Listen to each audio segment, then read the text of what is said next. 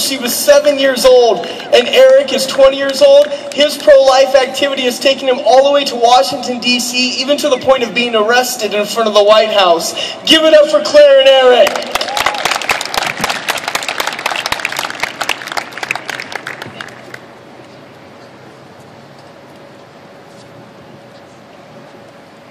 Hi everyone, my name is Claire and I'm Loud for Life. Last summer I discovered that there are 2 abortion clinics in the city I live. They're somewhat hidden because from the outside, looking at the buildings and their signs, you wouldn't know that they're there.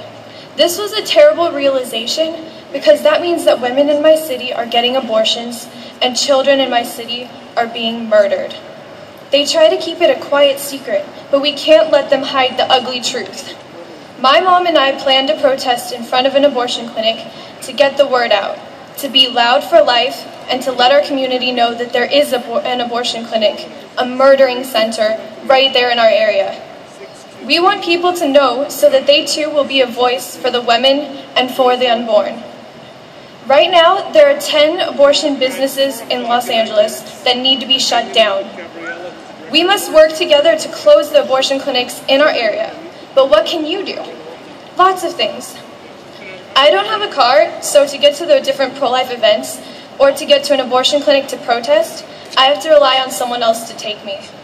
Because of this, I've learned other ways to be vocally pro-life. Prayer is obviously the most important thing that anyone can do at any time of the day. So even if it's just a quick, "God, please help us to end abortion," prayer, it's a great way to help. Another way is to start a blog. I started a blog, a Facebook page, and a Tumblr for pro-life work, so that when I'm stuck at home, I can just write a quick post about the evils of abortion and it can reach thousands of people. Starting a pro-life blog, sharing a Facebook page or Tumblr or Twitter are very helpful and influential ways to promote life and the pro-life movement. We must act now to end abortion. America has already endured 40 years of legal abortion, and we cannot allow this to continue.